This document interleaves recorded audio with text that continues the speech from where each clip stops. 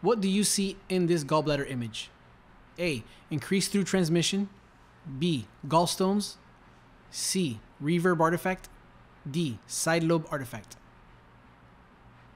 The answer is A. Increased through transmission. 52. The duct of Wirsung and CBD enter the duodenum through the A. Gastric fundus. B. Common hepatic duct. C. Cystic duct. D. Ampulla of Vater.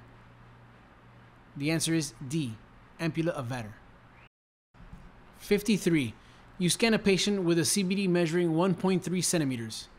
Where should you look for a cause? A. Spleen.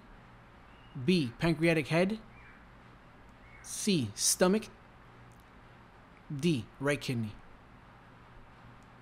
The answer is B. Pancreatic head. A dilated CBD can be due to choledocholithiasis, so you should examine the intra and extrahepatic CBD as well as the CBD at the head of the pancreas. 53. A teenager comes to your department with right lower quadrant pain, rebound tenderness, and leukocytosis. What's the most likely measurement of their appendix? A. 0.3 centimeters. B. 0.4 centimeters. C. Less than 0.6 centimeters. D. Greater than 0.6 centimeters. The answer is D. This patient most likely has appendicitis, and the normal appendix measures less than 0.6 centimeters. 54. A patient comes to your department with an elevated lipase and amylase. What ultrasound is most likely ordered? A. Spleen. B. Renal artery Doppler. C. Pancreas. D. Lower extremity venous. The answer is C. Pancreas. Elevated lipase and amylase are indicative of pancreatitis. 55. The following image represents A. Renal mass. B. Renal cyst. C. Hydronephrosis. D. Normal kidney. The answer is D. Normal kidney. 56. The arrow is pointing at A. Ligamentum venosum. B. GB fossa. C. Ligamentum teres. D. Hepatic ligament. The answer is A. Ligamentum venosum. 57. The following image of a patient with increased lipase shows A. Pancreatic pseudocyst. B. Normal pancreas. C. Aortic aneurysm. D. SMA stenosis. The answer is B. Normal pancreas. 58. A dromedary hump is A. Pancreatic mass. B. Liver mass. C. Renal mass. D. Normal variant of renal anatomy. The answer is D. Normal variant of renal anatomy. A dromedary hump is a bulge in the left kidney, most likely caused by the impression of the spleen in the upper part of the kidney. 59. You perform an ultrasound on a 2-year-old with a palpable abdominal mass and hematuria. What is the most likely cause? A. Mesoblastic nephroma. B. Wilms tumor. C. Hepatocellular carcinoma. D. Constipation. A mesoblastic nephroma is usually seen in the neonatal period. A hepatocellular carcinoma is an adult liver tumor. Constipation can present as a palpable mass in a 2-year-old, but with the age and presence of hematuria, Wilms tumor is most likely. It is the most common renal malignancy in children under 5. 60. A 50-year-old with bilateral enlarged cystic kidneys most likely has A. Autosomal dominant polycystic kidney disease. B. Autosomal recessive polycystic kidney disease. C. Multicystic dysplastic kidney. D. Normal for age. The answer is A. Autosomal dominant polycystic kidney disease. Sometimes autosomal dominant polycystic kidney disease, also called adult polycystic kidney disease, is not found out till later life, whereas autosomal recessive polycystic kidney disease is less common, presents earlier, and progresses to end-stage renal disease usually by age 15. 61. What is the arrow pointing to? A. Ascites. B. Pleural effusion. C. Metastasis. D, none of the above. The answer is B, pleural effusion. 62. A patient comes to your department and you notice exophthalmia. What is the most likely cause? A, Addison's disease, B, Graves' disease, C, hypertension, or D, diabetes. The answer is B, Graves' disease. Graves' disease is an autoimmune disorder that causes hyperthyroidism. The thyroid usually appears enlarged, heterogeneous, and with increased vascularity, called thyroid inferno. Early on, the thyroid can be normal in appearance. What is the name of this structure? A, pectoralis, B, sternocleidomastoid, C, orbicularis oris, D, trapezius. The answer is B, sternocleidomastoid. 64. What is the most likely cause of this mass in a patient with hypercalcemia? A, Hashimoto's thyroiditis, B, papillary carcinoma, C, parathyroid adenoma, or D, thyroid cyst. The answer is C, parathyroid adenoma, which can cause hypercalcemia. In the same patient, they order a renal ultrasound. What can you expect to see?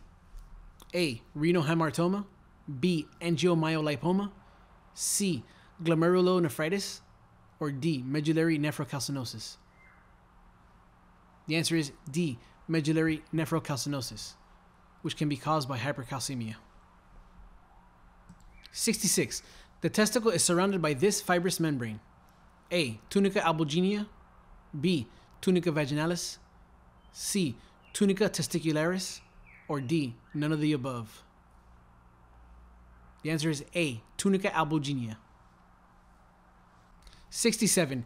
A tubular structure in the scrotum that fills with color on Valsalva maneuver most likely represents A, testicular torsion, B, varicocele, C, hydrocele, D, inguinal hernia.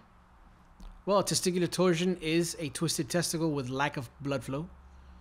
A hydrocele is a fluid collection around the testicle.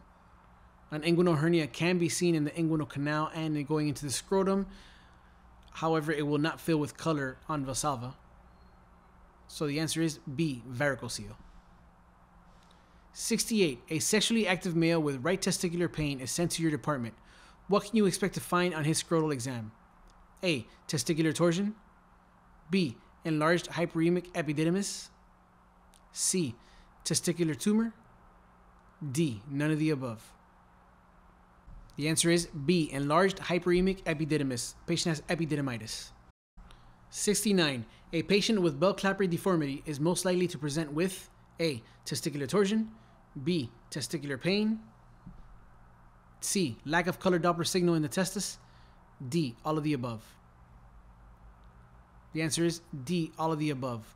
Bell clapper deformity is when the tunica vaginalis meets up high in the inguina, allowing the testicle to move freely and easily twist, predisposing the patient to testicular torsion. 70. A patient goes to surgery after you discover a pelvic mass. The surgeon tells you that there was teeth and hair in the lesion. What is the most likely diagnosis? A, Graafian follicle, B, cystic teratoma, C, fibroid, D, ovarian sarcoma. The answer is B, cystic teratoma or dermoid cyst. Teratomas are germ cell tumors that contain fat, hair, teeth, among other tissues. The word teratos means monster. 71. Cooper's ligaments are A, supporting structures of the breast, B, divides the left and right lobe of the liver, C, ovarian ligament, D, none of the above. The answer is A, supporting structures of the breast. 72. The most common benign breast tumor is A, ductal carcinoma, B, galactocele, C, fibroadenoma, D, dense breast.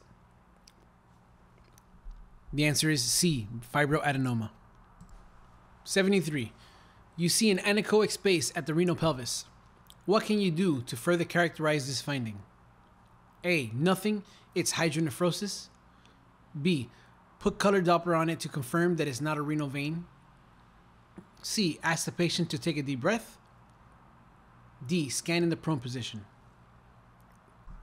Though C and D can further help characterize a hydronephrosis, putting color Doppler to confirm it's not a renal vein could be your first step. So the answer is B. 74. While doing a renal ultrasound on a neonate, you notice a linear hypoechoic structure superior to the kidney. This represents A. Renal lipoma. B. Adrenal hemorrhage. C. Normal adrenal gland. D. Gallbladder. The answer is C. Normal adrenal gland, which is routinely seen in neonates. An adrenal hemorrhage would be larger, more round, hypoechoic, and/or heterogeneous. 75. In a transverse view of the neck, what vessel is located anterolateral to the carotid? A. Superior thyroid artery. B. Internal jugular vein. C. External jugular vein. D. External carotid artery. The answer is B. Internal jugular vein.